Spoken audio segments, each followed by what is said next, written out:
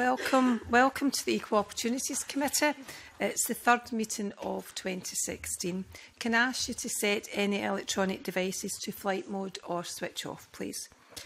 We will come to the usual introductions in a moment after the first agenda item, which is a decision on taking business in private. You're asked to agree a paper on your review of the budget considerations at agenda item 3 in private. Are we all agreed? Agreed. Thank you. Agenda item 2 is an evidence session on the Scottish Transgender Alliance Equal Recognition campaign. We'll start the session with some introductions. At the table, we have our clerking and research team, official reporters and broadcasting services, and around the room we are also supported by the security. And also welcome to the observers in the public gallery. My name is Margaret McCulloch and I'm the committee's convener, and I now invite members and witnesses to introduce themselves in turn, starting here on my right. Good morning everyone. Sandra White, MSP for Glasgow Kelvin, Deputy Convener. I'm John Mason, MSP for Glasgow Shettleston. Good morning, Christian Allard, MSP for North East Scotland. Martin Varg, good morning, John Finney, MSP Highlands and Islands. Good morning, Annabelle Goldie, MSP West of Scotland. Good morning, my name is Valentine. I'm the Policy Officer at the STA. Just to let everyone know that I use gender-neutral they pronouns. Hello, my name is James Morton. I'm the Manager of the Scottish Transgender Alliance. My name is Allison Ewing and I'm the founder of a parent support group called Transparencies, which supports parents of trans children. And we have a branch in Glasgow and one in just started up in Edinburgh. Okay, thank you. Can I ask the witnesses if they would like to make any brief opening statements? Thank you very much for hearing this evidence session about the Equal Recognition campaign. It's a campaign that is asking for legislative change by the Scottish Parliament on reform for the Gender Recognition Act. We're calling for three things in particular. We're calling for the Scottish Government to remove the psychiatric diagnosis requirement from legal gender recognition. We're calling for the Scottish Government to reduce the age at which people can get legal recognition of the gender they live as. And we're calling for the Scottish Government to provide legal recognition for people who do not identify as men or women. And we're happy to elaborate on those in regards to questions. Thanks. Okay, thank you very much. Anyone else like to make a comment? No? Happy with that? Okay. Can I ask you about the current process of gender recognition, where you actually are with it just now, please? Okay, at the moment, since 2004, the Gender Recognition Act has provided a mechanism for transsexual people to change their gender on their birth certificates and therefore their legal gender from male to female or from female to male. It requires you to be over 18. It requires you to provide a whole load of different documents to prove that you've been living in that new gender for over 2 years. So bank statements, passport, rent sort of statements, bills, all kinds of things, employment pay slips. So you have to create a file of those. You also need to provide a written report by your GP and a written report by your psychiatrist, and there's a list of specialists that are allowed to write that psychiatric report, and it's very restricted, so you've only got around 7 people in Scotland who are allowed to provide that second report.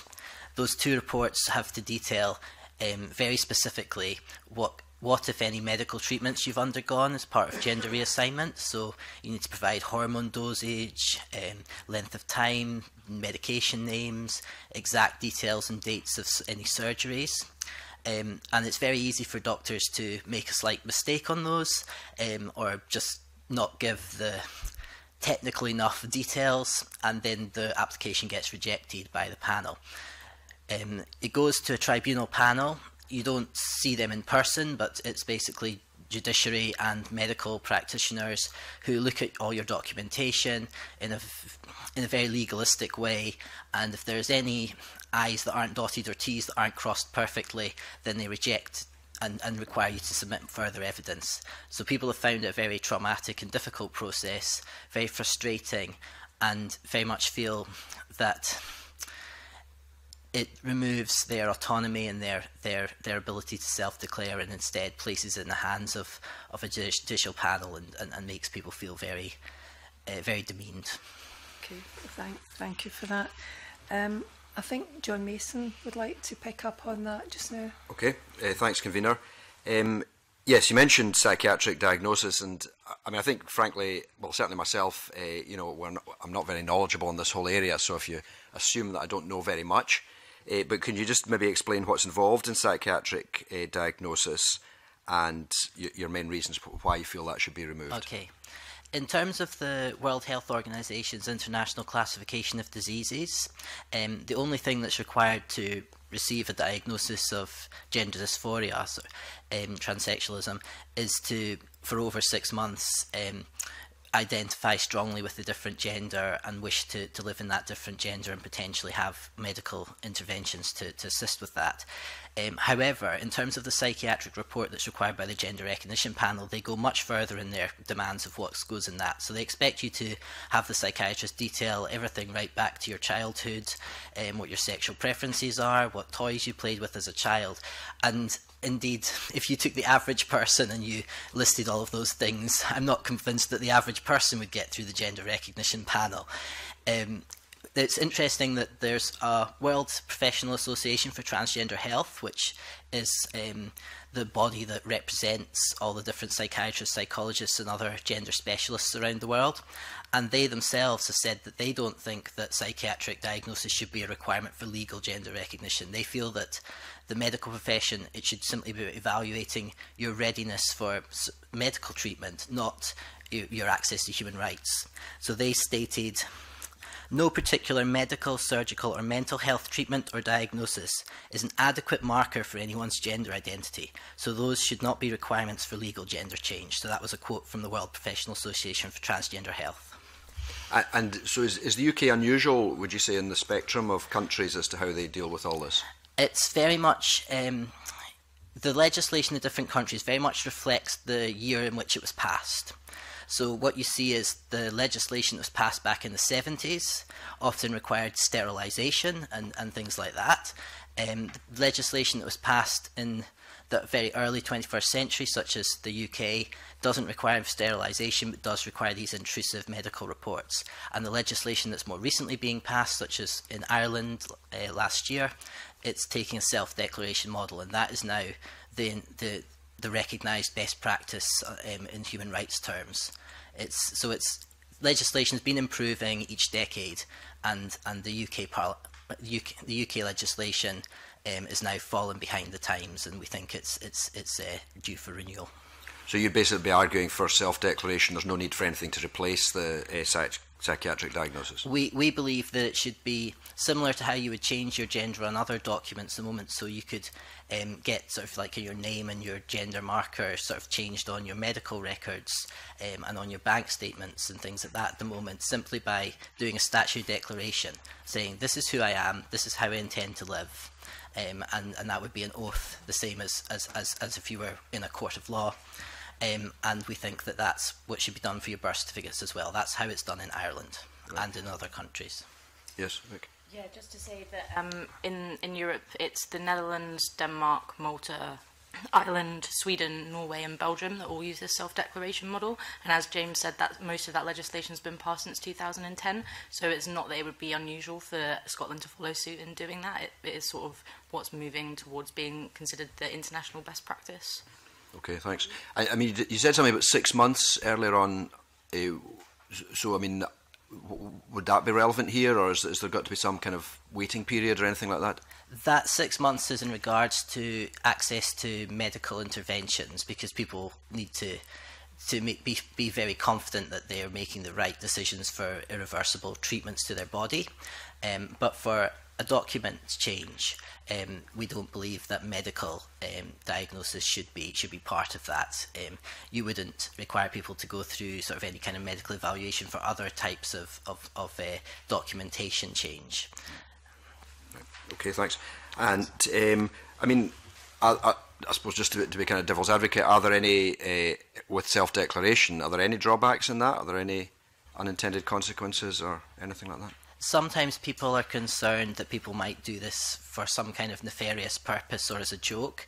There's no evidence that people have been changing their gender on other types of document that you can currently do through self-declaration as any kind of joke or for any kind of malicious intent. So we think that that's highly unlikely to occur, and we think that in terms of access to single-sex services, Scottish Women's Aid, Rape Crisis Scotland, the Scottish Prison Service are all voluntarily using a good practice self-declaration model for how they allow access to their single-sex services already. So they're obviously confident that this can be managed appropriately. Okay, that's great. Thanks so much. Sandra and then Annabelle. Thank you very much. I would like to ask Alison, is that okay, Alison? Yeah, I'd like to ask Alison about the involvement of parents or guardians, etc.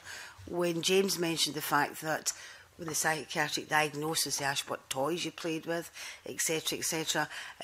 How involved do parents or guardians become in that so-called diagnosis? Are you asked about it, or is it simply... When your children are under 16, then the parent is involved in the assessment process. So we do see a psychiatrist, and they do ask about your child's history and also encourage the child to answer that as well. So you've to give, like, if there's been a history of gender dysphoria, if there's been, how did they play with their toys? So yeah, they do. They ask for that in assessment before you can get the diagnosis of gender dysphoria. Yeah, and when you come to the situation where there's some children who haven't got a parent and guardian, or, you know, parent who's still living, it must be very difficult for them to get that past, to go through this psychiatric diagnosis. I haven't come across any foster carers yet, although I'm a trustee on the board of Mermaids as well, and we do have some members who are foster carers, and they have a lot of hoops to get through with social work involvement to get adequate treatment for their foster children. That becomes quite complicated. But I don't think I know of any foster carers so far in Scotland. These are ones in England, which have come under the different legislation. I think that sort of clarified that point, because it's obviously difficult hoops to go through. And that's another if they're barrier. over 16, then the young people can go and access services themselves, but they will still be asked all the questions, like what did you play with, what was your favourite colour, how many did you play with, boys or girls, things like that. I won't comment on that part. Sorry. James, do you want to come in? Yeah, I just wanted to reiterate that the process of legal gender change is separate from the access to medical treatments, and we have our concerns about the questions that are asked in terms of readiness for hormone blockers or hormones or surgeries for people of different ages, but that wouldn't be something that we would be asking the Scottish Parliament to legislate on. In terms of the legislation, we're asking about the Gender Recognition Act, which wouldn't affect how the assessments for hormone blockers, hormones or surgeries took place. Okay. Annabelle? Just following on from John Mason's questions, James, under the existing law, is there any evidence of anyone who sought gender change under the 2004 Act then wanting to change their status after that? Is there any evidence? You mean people reversing their decision to transition? That's a very, very tiny minority of people that may decide to change back afterwards. And the tiny number of people that we've encountered, it's virtually always been because of the amount of harassment and exclusion that they faced once they transitioned. So they ended up feeling like they'd lost so much in being themselves that they felt under pressure to change back in order to regain contact with their family and things like that. So it's very, very rare that people change their decision, and I think it'll be increasingly unlikely as society becomes more accepting. It's that feeling that you just can't take the discrimination any longer. That sometimes means people go back. That's helpful, because if we were to move on to a situation based on self-declaration, I simply wondered how we would manage a situation where someone might subsequently decide they had acted in error, made a mistake, or regretted what they'd done. I mean, would the change of law have to allow for that? At the moment, the gender recognition does already allow you to reapply and change your gender back should you be in that exceptional circumstance. Just as you can say the law for marriage recognises that although people have every intention for their marriage to last the rest of their life, in some sad situations it doesn't always, and the number of people who transition back in terms of gender recognition is minuscule compared to the number of people who divorce. Okay, thank you very much. You finished, John? Yeah. Yep. John Finney. Thank you, Convener. As John says, there's a measure of devil's advocacy in a lot of what we are going to ask, because as you'll understand, we need to probe deeply in these important issues. How much evidence is there that there are people who are ready to apply for gender recognition at the ages of 16 and 17? Well, there's now increasing numbers of young people who are finding that their families are supportive and they no longer need to hide who they are in shame and fear. So what we find is that pre-puberty, there's no need for any kind of major interventions or anything like that, and we very much encourage parents to just allow their child to grow and develop and allow them to play with whatever toys they want and be whoever they want, but not worry about whether this will or will not turn into gender dysphoria and distress at puberty. What the evidence suggests that sort of if somebody is experiencing gender dysphoria and a significant difference between their gender identity and their assigned gender at birth when they're hitting puberty and going through puberty, then it's highly unlikely that they will then change their mind. And the current NHS treatment in Scotland and indeed throughout Europe and further afield is to allow people to have hormone blockers if they're entering puberty and that's causing them to feel extremely distressed.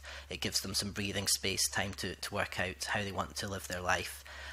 They're not usually given any hormones or anything like that until 16, but they would usually have all their other documents except their birth certificate changed over at an earlier age. And what we think is that if their parents are supportive, then they should be able to get that birth certificate changed too, so that they are not in a situation where they have contradictory elements of identity documents, some showing one gender, some showing another, and schools getting confused and uncertain about which one they should respect and how to register them for exams and things like that. So that just magnifies the sense of difference and the sense of distress and the sense of their identity not being respected, that when they're already distressed about the changes that puberty are causing them.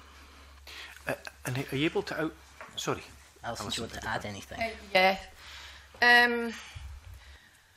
There's been a huge increase in the number of children being referred to the Sandiford Children and Adolescent Gender Identity Services. In 2013, there were 67 referrals, which was absolutely fine for the psychiatrist who's only there one day a week to cope with. Last year, there was over 180 referrals. So there is a very big increase in the amount of young people being referred.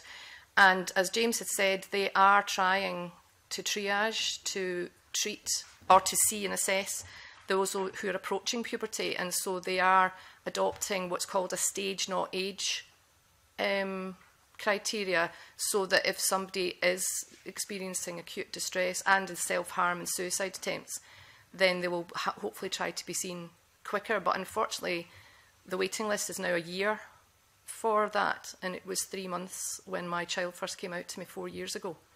So that is increasing the distress. My child came out 14, and she totally transitioned when she was still 14, so she was already changed her name with her passport, well, changed her name at school, but we didn't get a passport till last February when she'd just turned, or just she was coming up for 17. I do think it would have helped if we'd been able to then just follow on that whole process and get the birth certificate changed along that route, if you see what I mean. So then she can go forward. I mean, she's been living under her name for 3.5 years since she transitioned at school. And the school were very good. They were extremely good. But I do think it would help the schools as well if that is brought down. I mean, for under 16s, obviously parental consent would have to be there for that. It would be problematic if there was a young person who was in care, or didn't have supportive parents, but then they may not have even come out to the parents if they don't have supportive parents before 16, and they wouldn't be able to access services on their own without parental support really until they were over 16. Sorry, I've run out of things. Okay. Thank you, yes. Can I ask about what support is there? I mean, I understand your organisation, but the broad level support, is that suitable? The support that's there is, at the moment, is that suitable for young people, or would some additional support require to be put in place? In terms of voluntary sector support, Mermaids and Transparencies are doing an amazing job, but they are under-resourced in terms of lacking sort of adequate funding.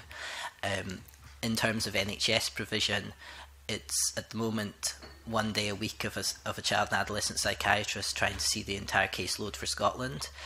So it would be a very, very small drop in the ocean of funding for NHS to double that provision and bring the waiting times down to a reasonable level.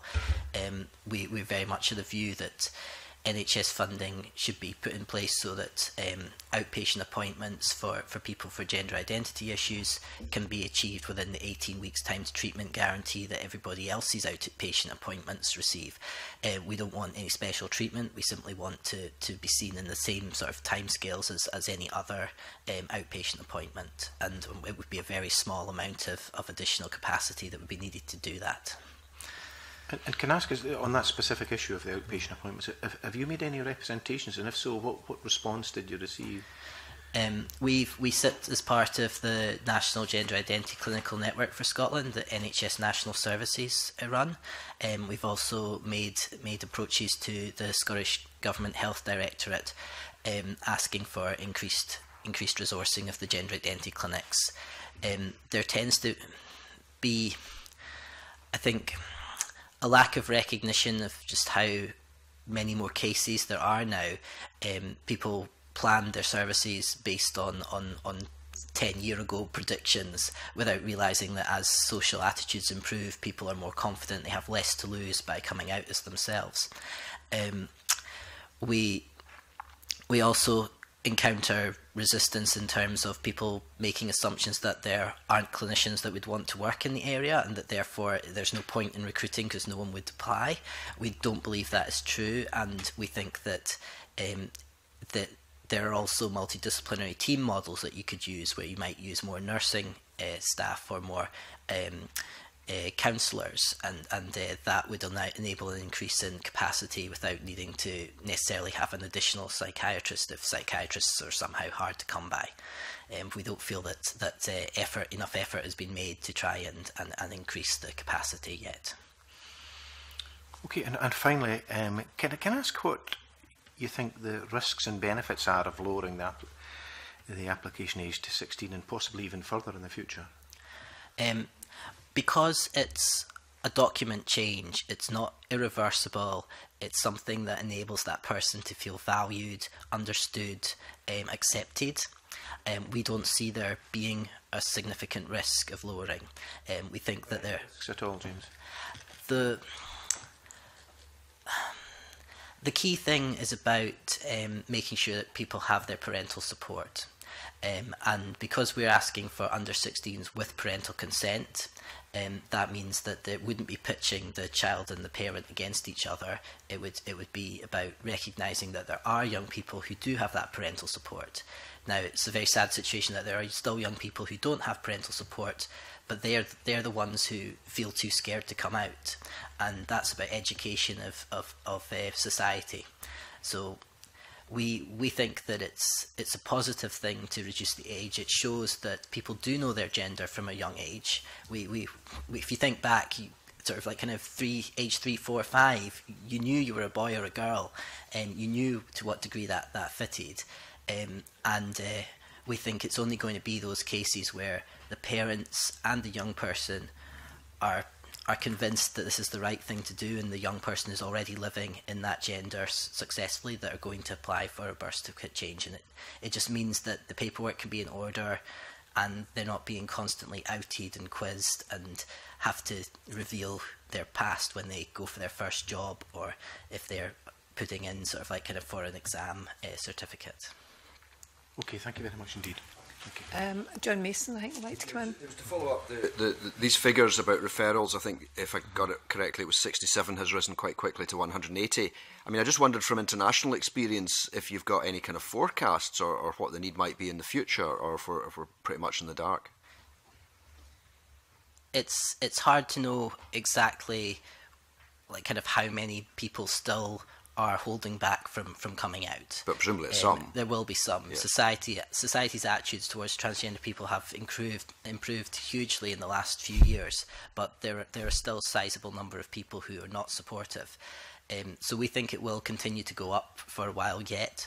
I don't think there'll be the same level of dramatic rise. I think that the kind of tipping point of kind of social awareness of trans has hit, and now if you take the average person in the street, they know what transgender means, and they are usually supportive but occasionally not. So I think that biggest leap has happened, but there will continue to be a bit of an increase from now on, and we can't really predict exactly how much and how long. But the concern would be that could mean that waiting lists get even worse than a year. Yes. Yeah. Okay, thanks.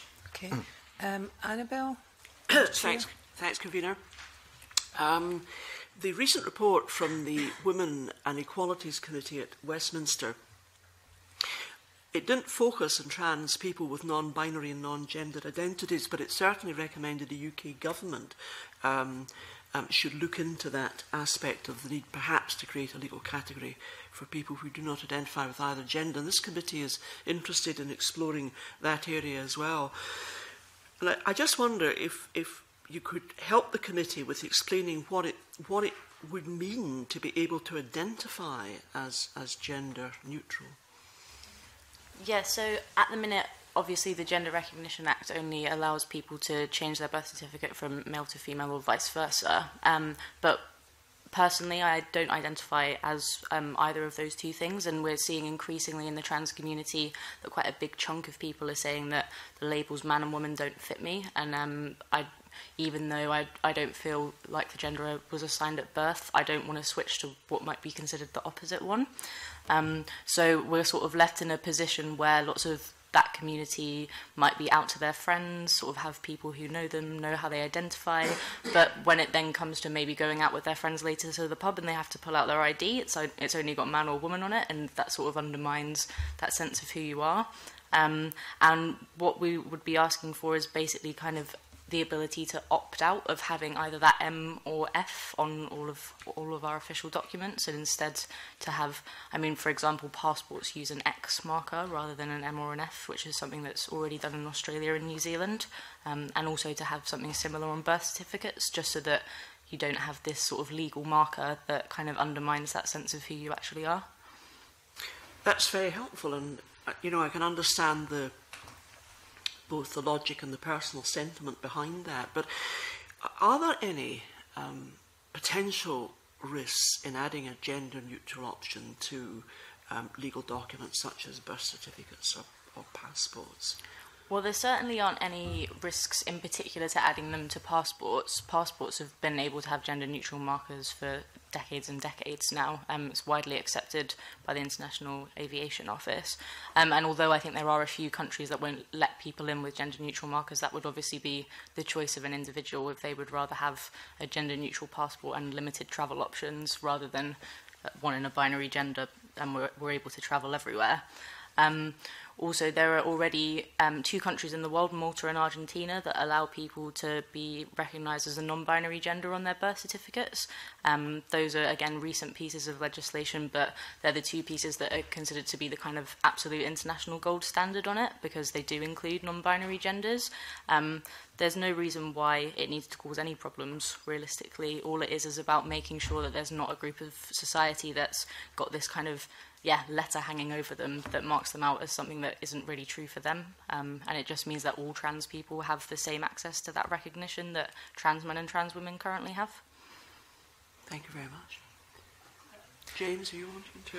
Yeah, I just wanted to add that sometimes people think allowing recognition of non-binary people might cause problems for fertility or parental law, but actually what you see is that there's already trans people in various diverse situations that aren't that readily accounted for by fertility and parental legislation anyway, so it wouldn't actually make the issues around those areas any more complex, because the lived reality of people is already just as complex.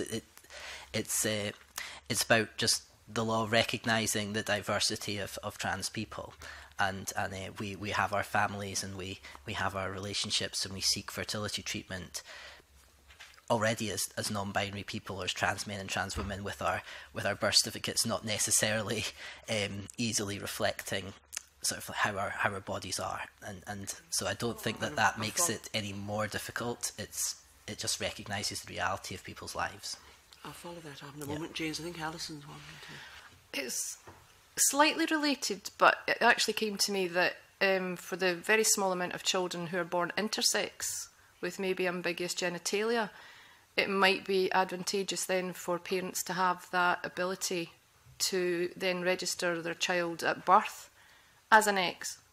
Because of course it used to be thinking that, because some intersex people are trans too, and so it used to be that they would decide whether the child was male or female, and then they would be brought up like that and maybe have surgery early. But of course current thinking is not to do any surgery at all and allow the child to grow up to express whichever gender or not that they are.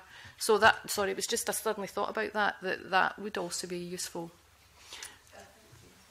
Oh, sorry, James. I just want to point out that because being born with an intersex body is different from being transgender and having a gender identity that varies from what people's expectations might be, that we take the position that all decisions around intersex should be taken by intersex people and their activists. So we are in consultation and discussions with intersex people to make sure that they aren't left out or ignored. We've heard from them, but we think that the committee sort of should look at intersex issues in its own right. We've heard from them that they do have some concerns about registering an X at birth.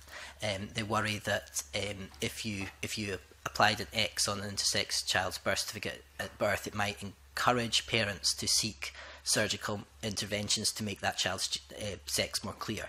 The intersex organisations such as Intersex UK have said that they would welcome an X that people can opt into later, but sort of for an intersex baby to be registered as M or F, but for no irreversible treatment such as surgery to be carried out to force their body to conform to that M or F. And were such identification to be possible and the law would change to achieve that? I mean, just thinking this through, does that create issues, for example, in the unfortunate event that someone were the subject of a conviction before a criminal court with a custodial sentence pending? How is that dealt with, James, in terms of an appropriate custodial facility? We've worked for several years now with the Scottish Prison Service in partnership with them very successfully. They take a self-declaration approach. If somebody identifies and lives as female, then they would treat them as a female in the custodial process, do individualised risk assessment and place them and supervise them appropriately within the female estate. If somebody identifies as non-binary, then they look at their individual circumstances and they recognise they've only got male and female estates, but they look at their circumstances in a holistic way, work with that person and identify which of those two options is the closer fit. So they already respond to non-binary people within custodial system, and that works quite smoothly. Having X on their birth certificate would not make that any more complex. It's about looking at that individual and saying, okay, well, for the limited options that we have, how can we best meet your needs? And I was going to ask the same question in the context of hospitalisation, James. Presumably some arrangement currently exists. Yeah, hospital treatment is a bit easier because there's usually actually are sort of like kind of single rooms if somebody would be a lot more comfortable in one of those. But also, in hospital, it's about upholding someone's privacy and dignity. working with them in a person-centred way. And again, sort of like kind of large health boards such as Greater Glasgow and Clyde have policies that are non-binary and inclusive and uphold people's right to dignity and privacy, and it works relatively smoothly as long as the clinicians are willing to follow their own policy and know it exists. So it's only when people are trying to be discriminatory that these sorts of things fall down, and the more that people have legal recognition and protection, the better those processes operate, because it's no longer seen as an option, but a requirement to treat someone with dignity. That's very helpful. I've got 3 people that want to come in: John Mason, John Finney, Christian, and I don't know, Sandra as well. Yep. So can we go with John Thanks. Mason It was really first? following on from what okay? Annabelle Gold has been asking. I've just been thinking, I mean, if somebody has the gender neutral option, where does that leave them for sport? Are they then excluded? Because sport tends to be quite rigid on the male-female thing. Okay. In terms of sport, the officiating bodies are much more interested in your physiology than your gender identity. Yeah. So they have rules about the level of testosterone you can have circulating in your body in order to be able to classify as female for participation purposes. So we already have some non-binary people who participate in sport. They generally tend to continue to participate in their birth gender, or they sometimes opt to go into a sport which is less gendered because that feels more comfortable to them. So having legal recognition would still allow sporting bodies to set their rules about what physiology someone needs to have to ensure safe and fair participation in a gendered sport. That's helpful, thanks. Okay. I think Sandra? No, fine. They're okay. They're put out. Thank you very much. It was just coming on the back of Annabelle's questions in regards to the NHS and prisons, etc.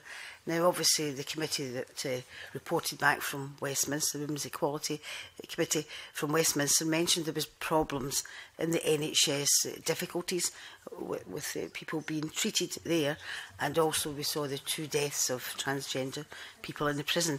Now, obviously, that has devolved to Scotland. And you gave a very good explanation of what the health board does in the prison service also. Do you see, or has there been difficulties in relation to what I've just said about what's happened down in England, in Scotland as well? Yeah, there is 3 key difficulties I'd want to flag up. The first we've already touched on, which is about capacity of the gender identity clinics to see people in a timely manner. That's been historic under-resourcing. It would not require more than a couple of clinicians of time to make the massive difference in those waiting times and bring them to 18 weeks. The second one is around our concerns about some of the assessment questions. So it's kind of, we would much rather that people focused in on whether someone has realistic expectations of what can be achieved by a surgery, for example, how well have they thought through the consequences of that decision, rather than what toys did they play with as a child, because we don't think that what toys you play with as a child is a very good way of deciding if you will or will not benefit from genital surgery. And then the third one is around GPs. What we've increasingly seen is that as GPs have had tensions around their contract terms, they've seemed to be starting to use monitoring hormones and providing hormone prescriptions for trans people as one of those political footballs that they can flex their muscles around. And we think that a strong approach needs to be taken to reaffirm that GPs must provide hormone prescriptions and monitoring for trans people, and can't say that's out with their general GP remit. Sorry, I didn't mean to interrupt you there, but what I was referring to was, general practice, general services in the NHS. In that respect, it was following on from Annabelle's question in regards to that, and the report had mentioned that basically they seem to think there was discrimination against transgender people when they're accessing, ordinary general services. And I just wondered if you came across that in Scotland, similar to what the report has mentioned in England, and also the prison service where the 2 people obviously tragically died. Yeah. Have we seen anything like that in Scotland at all? Is there any evidence that shows that it's... Okay. To take the prison service first, We're very pleased the Scottish Prison Service does have a more progressive, humane policy than the English Prison Service does around trans people, and therefore places them in the gender that the state they identify as, even if their paperwork isn't yet in order. So that's not to say that the Prison Service in Scotland does everything perfectly, and there are still discriminatory attitudes among prison staff and difficulties in terms of making sure that people aren't misgendered while they're in that state. In terms of the NHS, yes, there are still problems around discrimination by practitioners. I myself have experienced, and so have many people, that change in the way that people are interacting with you when they realise that you're trans, and that just that change in the level of care and concern, and more of a kind of, well, is this your own fault for having decided to transition? Maybe you've kind of harmed your health and it's your own fault. People sort of clinicians outing trans people to other clinicians and not respecting people's privacy, misgendering them, and sometimes outright refusal of care. So one of the things that sometimes comes back is particularly around mental health service provision. So say you're depressed after a bereavement, or you've got some sort of social anxiety that you're wanting some cognitive behavioural therapy for. You might we have recognised that people sometimes get refused by their community mental health care provider, but saying, oh, you're too complicated because you're trans, or, well, you're trans, so the gender identity clinic should be dealing with all your mental health needs. And it's, well, no, actually, the gender identity clinic is only about your gender reassignment. Okay. Sorry to interrupt you again. Sorry. I know there's others wanting to. Do we have any hard evidence, data in regards to what you're saying? We do have some statistics from surveys we've done. I don't have the exact figures with me today, but I'm happy to send them to the committee afterwards. Thank you very much. Thank you. Thank you, Chair. Over to you again, Annabelle. Thank you, Convener. I just wondered what engagement you've had with the Scottish Government about your campaign for the changes you seek to the Gender Recognition Act, and whether your contact was before or after this recent report from the Women and Equalities Committee. Okay, we've been engaging with the Scottish Government for over a year now around the gender recognition reforms we're seeking. That's continued through the report from the UK Parliament. We're very clear that gender recognition is devolved matter. It relates to birth certificates, which are devolved, and we think that legislating at Scotland would provide us the best opportunity to get the law right. It was passed by a Sewell motion sort of previously in 2004. We think that a tandem approach with, ideally with the UK Parliament legislating for England and Welsh birth certificates and Scotland for Scottish birth certificates, similar to how equal marriage was progressed by the two parliaments, would enable us to make sure that the legislation is right for Scotland and maximises the potential to achieve all the good practice that we desire. Would your ideal, James, be to see the same changes both north and south of the border? We think that it might end up being that Scotland has better legislation. So, for example, if you look at marriage law, for example, there are more restrictions on whether 16 and 17-year-olds can marry down in England than there is in Scotland. And we think, likewise, we could end up with more progressive legislation in Scotland. There's already differences in some of the aspects around how gender recognition works in Scotland versus England. So, for example, there's a slightly obscure way that you can get gender recognition if you've been transitioned for many years and were prevented from getting gender recognition initially because you were still married before equal marriage. And in Scotland, there's less onerous requirements for evidencing that than there are in England. So you wouldn't see any particular difficulties if the laws were slightly different? I think that there's so many things where the laws are slightly different in Scotland and England that people are very used to that, and I don't think it would cause a problem. I think it would just mean that we would get the right law for Scotland. Thank you very much indeed. Okay, thank you, Annabelle. Christian?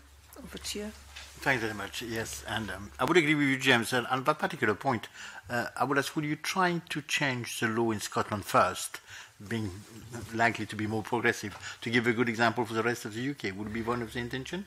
Yes, I think that in 2004 the original Act was written quite defensively to try and get it through the House of Lords, and there were some very unpleasant statements made in the House of Lords about the bill back then.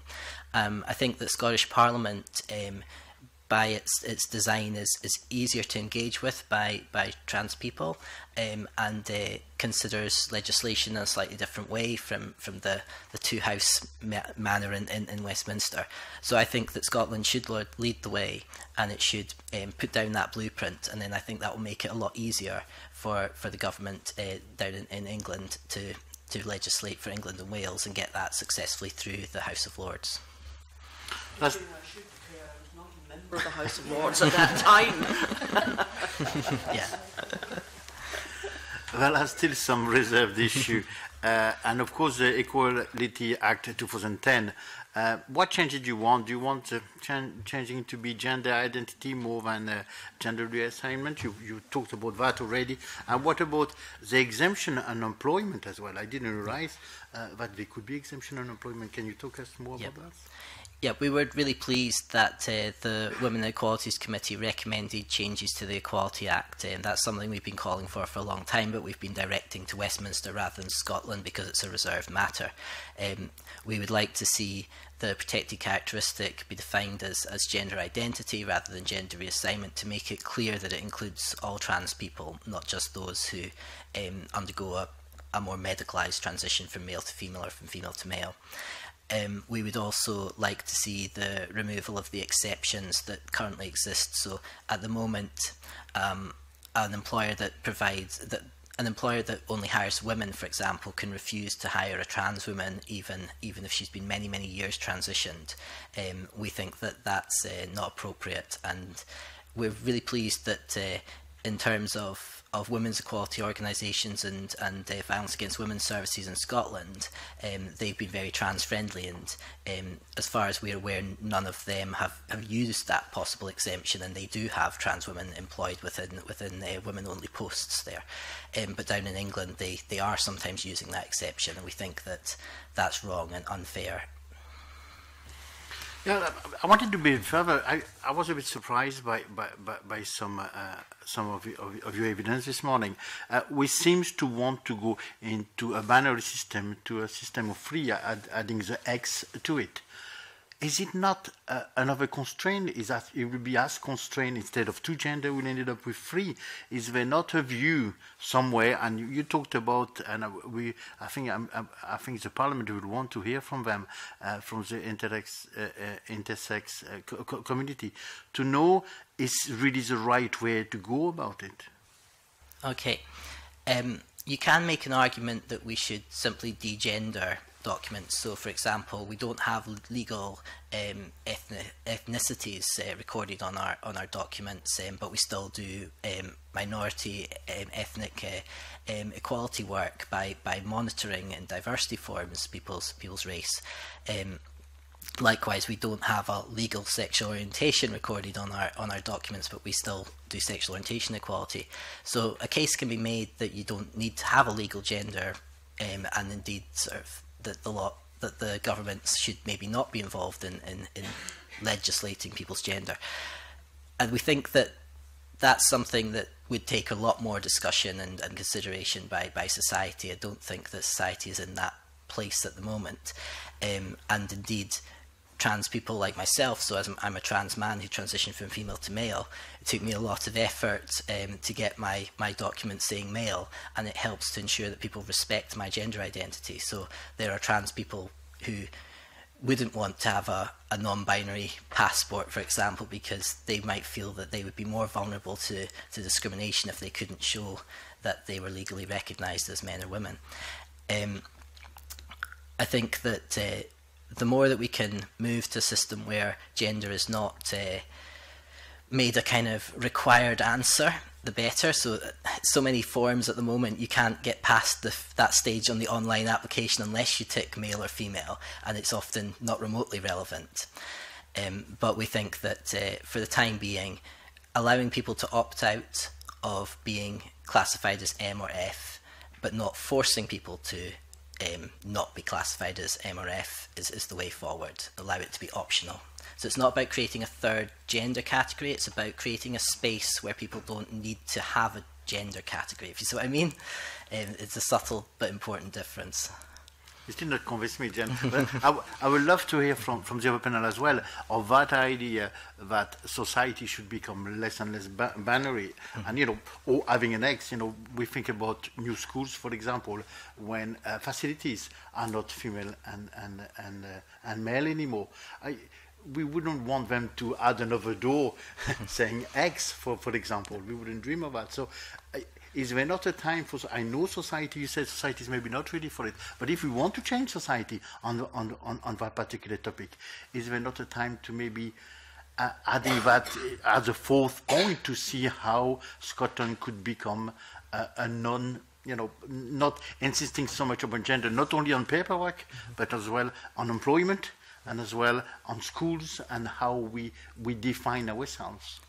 Members of the panel will remember to take up on that? Certainly with schools, you see increasingly schools trying to avoid gender stereotypes for their pupils, trying to make sure that every pupil knows that they can be who they are and achieve whatever their ambitions are, and that they doesn't have to be restricted by their gender, and we wholeheartedly support that work. And what we also see increasingly within sort of like kind of public toilet provision and things is a move towards kind of more single cubicles and not requiring people to go through an M or an F door. I remember going to a service provider, and there was all these individual cubicles, and they'd alternately labelled them M, F, M, F, and it was just like, well, why can't these just be labelled toilets? They're individual, fully contained toilets, nobody's sharing with anybody. So I think that is increasingly what people are moving to, and people are less hung up about gender now than they used to be. But it's a process, and I think there's so many instinctive assumptions we make about gender still that it can be quite challenging for some people to realise that actually gender is a lot more diverse and a lot more complex than just a binary. I think Vic would like to come in. Yeah, and I think just it's important that at the minute, when the reality is that we live in such a binary society, that it's important that right now there are changes, that people that don't identify in either of those binary ways are included. So to give an example, when I moved back to Edinburgh and tried to set up my bills, I had to pick a title in order to sign up with British Gas. They're all gendered. If I didn't pick a title, British Gas assumes that I'm a business, so can't provide me with energy. So I have to pick one or the other. So I've reached the point where I've just started arbitrarily picking titles just out of the list somewhere, because realistically none of them are my title. None of them do describe who I am. So although I think there's a lot of value in looking at where we can break down binaries in terms of facilities and things like titles, I think for right now, though, whilst people are having to navigate these spaces that are so one or the other, it's really important that we do create additional space for people that don't identify in that way to be able to access things, and to not have the very first thing they do be sort of, oh, which way should I lie a little bit today? Because that is kind of the reality of it at the moment. Well, you see the point. You're just adding a third one, which may be not going to be the answer for some people, or will be difficult to navigate in between the three. Why not removing them all? I think that you could remove them all definitely from some things, but I don't know that we would necessarily consider it to be kind of a third option, though, because I wouldn't consider it to be a third gender. It would more just be the category that describes all people whose gender is not male or female, because at the minute the way we gender everything is one way or the other. So it's not so much that it's your third option and everyone in that option is the same. It's more just that at the minute we organise everything with two options. Those two options don't fit everyone, so actually we need to make sure that people aren't pushed into just one of those two for right now. My point is, that kind of legislation you want to bring is going to reaffirm the idea that you have to make a choice. And does parents think that it's the right way about it, to having people to make a choice about gender, whatever it is, F, M or X? Or do you think we should have a space to make sure that you don't need to define that gender? would it be easier for the life of parents? I think, as James said earlier on, it's a difficult question as a parent. I think being led by your child, I think, would be the one I would say. So let the child define their gender, because there are still some young children, even sort of under 14, who are still coming out as non-binary. I need to think about that one. Want to come in and Vic? Yeah, I just wanted to re-clarify that what we're asking for is the option to opt out of that binary, to say, I don't want to have a legal gender, I just want to be a human being. So it would be a kind of optional rather than blanket enforced degendering for those who feel that the two current options don't fit them. So it's not about saying there's male, female, or a third like kind of legal gender. It's saying there's male, female legal genders, and then there's the option of not being legally gendered. That's what we're so. What you would probably say is ultimately you'd want everybody to pick that don't legally gender me. I think the majority of people are comfortable with having a legal gender. I think that there's no need to sort of immediately remove gender off everybody legally. I think that it's simply about allowing those people where those two options don't fit to be able to opt out of that and say, well, I'm simply a human being. I don't need to have a legal gender of male or female. I can simply live my life as me, as a human being. Vic, do you want to come in? Yeah, and I think just to say as well that obviously if you're not trans, people accept your gender because it matches and it's easy, and it's probably something you never need to think about. So therefore, probably the concept of removing legal gender seems much easier, because you're not going to then be challenged, you're not going to have someone use that as a reason to undermine your identity. Whereas realistically, if you're a trans person, there's much more value in having documents that reflect who you are. So I think, yes, although in some ways moving beyond kind of having gender recorded at all would be really valuable, for right now it's more important, I think, to make sure that trans people have, that, you know, they have passports, they have birth certificates that say this is who I am, and the government recognises me that way. Can I ask you, Vic, how do you feel when you were saying you had to pick a male or a female? How does that actually make you feel personally when you've got to go through this process, and what difference would it make if you had the third option?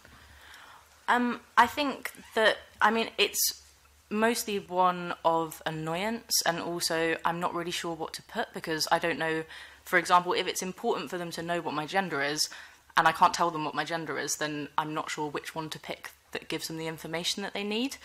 So a good example would be probably that I've lived back in Edinburgh now for almost a year, and I haven't registered with a GP, because all GPs ask you for your gender and only provide those two options, and I'm not really sure what it is that they're asking me for, and I'm sort of toyed with the idea of just drawing a third box and ticking that one. But it's just that sense immediately, because it's often the first question that's asked of you, that this service isn't for me, almost just immediately. Well, this service probably doesn't know that people like me exist, and even if it does, it didn't care enough to put a third box on a form. So it's just that sense of, well, I probably won't go there then, or use their things. So. Yeah. So if you then did have to use that service, you would then have to go and explain to the GP that you don't fit this? Yeah, absolutely. And as I said, with titles now, I've just often... so with my bills in the end, I decided to go for Mr. And every time I have to speak to someone on the phone about my bills, they go to me, it says Mr. Valentine here. Is that a mistake? Do you want me to change that? Because people hear my voice on the phone and assume that I'm not a Mr. And I'm just like, no, that's fine. Like, oh, okay, Mr. Valentine. And you just get those kinds of quite strange interactions where people aren't entirely sure why you've given certain types of information, but the thing is that they're not giving me the option to actually tell them what the answer is. And that's the thing, it's not like we don't exist until you put our identities on forms. We're already using all of the same services as everybody else. People are already working with us and helping us. It's just that services aren't aware enough to kind of provide things in an inclusive way, which they should be doing. Yeah. Have you found out at all, is there any large employers or any organisations that give you the option, say in an application form, to use a third option? Well, I mean, for example, now on driving licenses, you can get gender-neutral titles, and also most bank accounts will allow you. So my bank card has the gender-neutral title MX on it. So that it is becoming much more common, and it's actually often becoming much more common in the private sector. There's kind of an entire project set up by non-binary people to basically spam private sectors that don't have gender-neutral title fields, etc., and sort of say to them, add this or everyone's going to stop using your services, etc. And there are definitely kind of good practice. There is good practice out there, particularly for LGBT services that are more used to working with non-binary people, who'll do things like ask more inclusive questions about gender identity. They'll also ask you about what pronouns you want to use on forms, so that it avoids sort of having to guess what pronouns someone might use. But yeah, it's something that needs to be worked on. Yeah, thank you. James, do you want to come in? Yeah, I just wanted to add that, like, the Law Society of Scotland has moved to allow sort of its solicitors to be gender neutral. That was in part because one of their trainee solicitors is openly non-binary. So I think when people realise that non-binary people exist and that they are there, and this just makes things easier and clearer, so that it's no longer a distorted bit of information that you're getting. It's actually reflects their lived reality. Then even sort of organisations you might traditionally think of as relatively traditional and will often move and be able to accommodate this quite easily. It's not that hard, it just requires that will. Yeah, thank you. I think Sandra wants to come in. I suppose it's a small question, but I think it's very far-reaching, and it's to Vic. You've obviously experienced, instances, problems, etc., in living a life of non-binary. I just wanted to put this in the mix. When you have cultural, religious differences, how difficult would that be, for yourself and others? I think it's kind of difficult to say in a generalised way, because obviously individual members of different cultures and religions are going to respond to you differently. And I also think that actually it's really important to kind of emphasise the fact that binary separations of gender are very much a kind of Western Christian phenomenon. So it's actually probably our societies that are the most divided in that way about gender. And I don't necessarily know why non-binary identities would be more of an issue in terms of engaging with people of faith than kind of anything else to do with the LGBT spectrum is. And I think it's just something you have to take on a case-by-case basis. The point I wanted to raise was, James had mentioned the fact that, transgender, there are, obviously, we know, cultural, some religions won't allow a man, to treat a woman, etc., etc. And I was interested when you said you got your bills addressed to Mr. Rather than MS, Miss, or whatever it may be. I just wondered about that also. But the difficulty that would cause, not just for yourself and others, but obviously the cultural differences, and religious differences for people who didn't want a certain sex to treat them, or, how would you go over that? Non-binary. James? Would you see that as discrimination for yourself and others, or? James, do you want to I think it's about recognising that there are a wide range of reasons that a service user might want a particular service delivered in a particular way, and that's not purely simply just about gender. There can be all kinds of other factors that people would like taken into account in order to give them the person-centred care that they would need. And I think that provision of services where somebody is trans, those can be accommodated and already are, because the fact that Vic can't get documents that reflect their gender doesn't mean that Vic might not necessarily be in a service provision role anyway. All that allowing legal recognition does is allows that person's identity to actually be reflected on their documents, makes it kind of clearer who they are, and enables a service provider to assign their staff more appropriately, not less. It's not something that needs to be in competition. It can be something that where we respect everybody's different views and make sure that the staff allocation reflects the needs of service users. Okay, thank you very much. Do any of the witnesses have anything else they'd like to say that you've not had the opportunity to put forward? Alison, anything you would like to say? I do think that, yes, if you did adopt the self-declaration, that it should be available for 16 to 17-year-olds, and also with parental consent for under 16s. Okay, thank you. James, is there anything you would like to say? Just thank you again for taking this evidence session. I know we've covered a lot of diverse issues, some of which can be legislated on and some of which are more about the practice within the NHS or other public services. If you have any further questions or points you want to clarify, we're very happy to send written submissions as well. Okay, thanks. Vic, anything you would like to say? Yeah, just to reiterate James's sentiments and say kind of thanks for hearing our evidence today. Okay, thank you. And I'm assuming none of the committee members have any other questions you would like to ask? No? Okay. Well, can I again thank the witnesses for your contribution? And that concludes the public part of today's meeting. Our next meeting will take place on Thursday, the 11th of February, and I will now suspend the meeting for the committee to move into private session. Thank you.